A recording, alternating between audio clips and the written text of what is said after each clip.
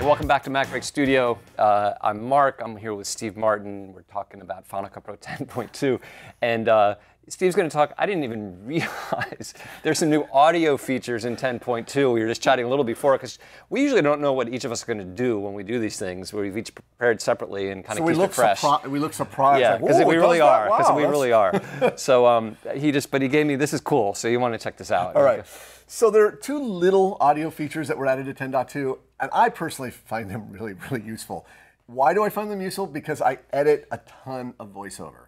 And when you have like, I can be editing, 20, 30 minutes of voiceover. And a lot of times what I want to do is go through and remove all of the kind of the noise floor between all my vocal phrasing. Yes. You just want to get rid of that. You want it to sound like the audio is recorded in what's called a whisper room.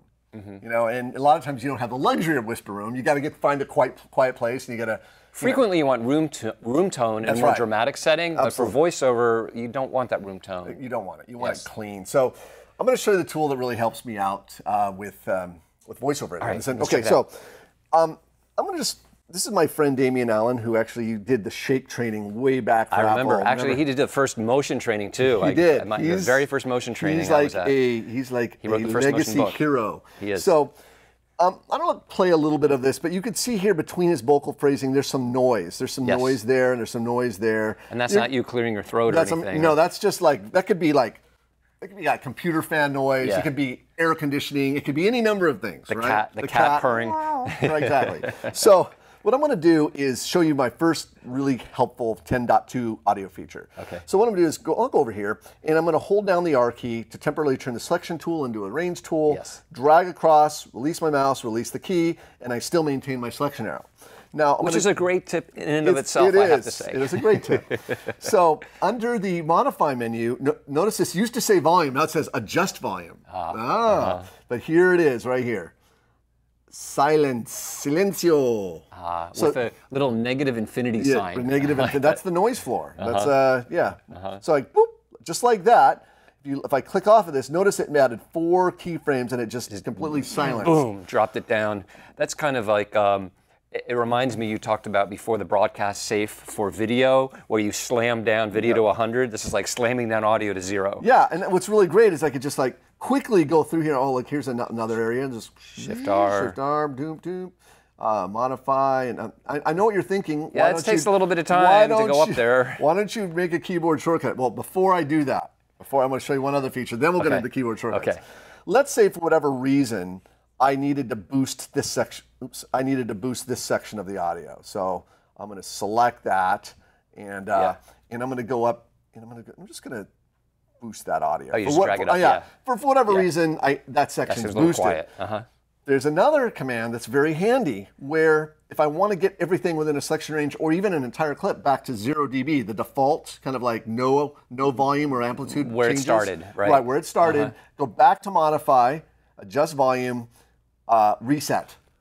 This is also new, so boom, brings everything back to 0 dB. Nice. I think those are 2 very handy little commands built into 10.2. Okay. Okay, now, you're going, that's great. Now let's get into keyboard shortcuts. I'm going to go to the command editor. And I'm just going to go customize. Right now, by default, it's set up with the default keyboard. Won't worry about that right now. But if I go to the search field and type out silence, okay, you'll notice that set volume to silence is available. Okay. But I'm not going to apply it as a key yet. I'm going to show you something else. I'm going to click that. I'm going to type. Remember, it said reset to 0 dB. Yes. Reset. I'm going to show you. I didn't reset.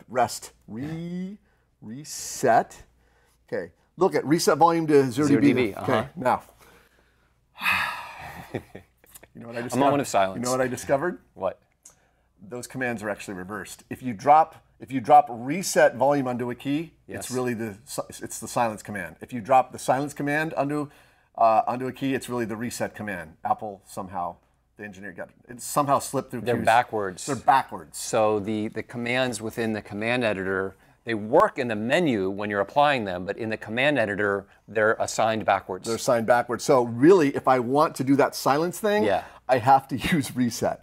So what I'm going to do is grab this, drag that onto that key, What are you dragging it onto? Oh, I'm sorry. I'm dragging the reset onto the shortcut that I want to use. So I want to use S for silence. Oh, just a straight S with no modifier keys? No, yeah. Okay.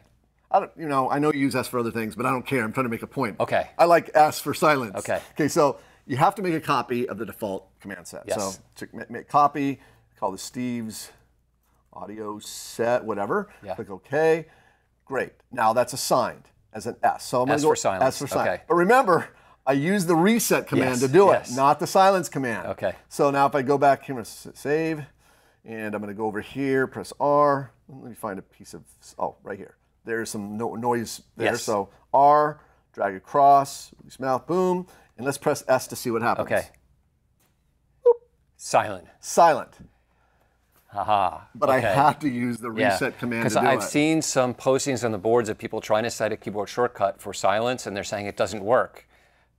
This is why. It does work, and that's why. So now if you go to the modify menu under silence, will you see that new keyboard shortcut show up under there? Let's find out. So let's see where. Adjust volume. Silence.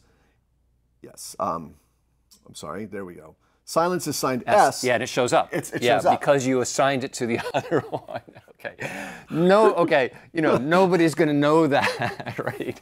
No. So, maybe by the time you watch this, there's an update out that addresses that. But, if not, this is a great thing you want to know, because I can see keyboard shortcuts are huge. I would not want to do this without keyboard shortcuts. Because it's not just a menu, it's menu, drag over, go down. That's right. I just wouldn't want to do it. It can save hours of time. Excellent. Steve, great tip. Thank you for digging in and finding out the stuff so we don't have to. Right? Very good. Yeah. So rippletraining.com, if you want to know more about this stuff, get the full training, because you will understand everything. This is the kind of thing that will save you hours of headache, and just do the whole training. So there's new 10.2 features training, and then there's the core training. If you've never used Final Cut Pro 10 at all, you want to check that out, rippletraining.com.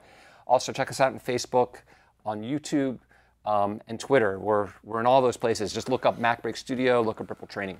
Okay, guys, thank you once again for watching MacBreak Studio.